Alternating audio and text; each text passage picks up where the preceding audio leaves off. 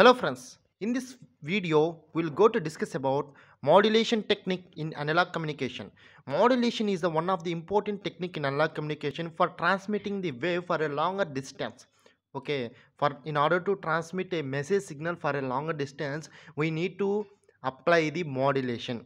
Okay, first let's see what is the definition for modulation. The process of changing the characteristics of carrier signal in accordance with the amplitude of message signal. This process is known as modulation. Here we have two types of signals in modulation technique.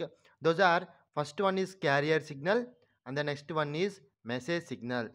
In what is carrier signal and what is message signal already discussed in our previous video. Message signal is nothing but the signal which is having information to transmit.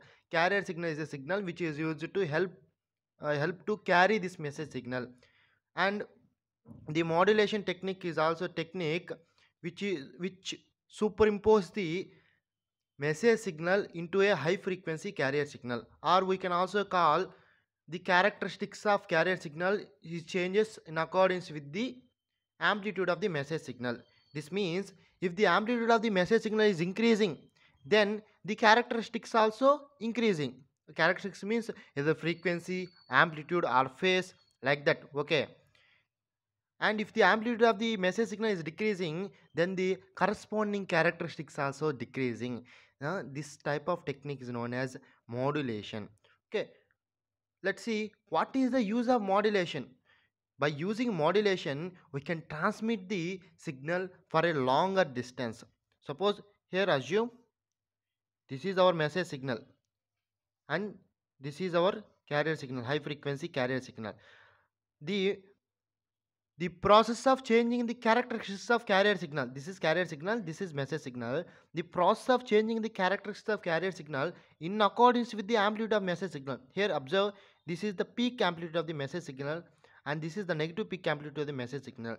Whenever we are in peak amplitude of the message signal, then the characteristics of the carrier signal is high, it's also increased. Whenever we are at the negative peak of the message signal, then the characteristics is also low. Okay, that type of variation of carrier signal in according to the message signal is known as modulation. And we have mainly, there are two types of modulations. One is amplitude modulation, another one is angle modulation. Okay, remember this, we have two types of modulations. One is amplitude modulation, another one is angle modulation. This type of modulations we will discuss in our later videos. Let's see this note. Modulator is an electronic device. Modulator is an electronic device which is having two inputs. Here already we discussed what are those inputs. One is carrier signal, another one is message signal, which is having two inputs. Those are message signal and carrier signal, and it is having one output, that is modulated signal. Modulated signal is the output of the modulator, and message signal and carrier signal are the input of the modulator.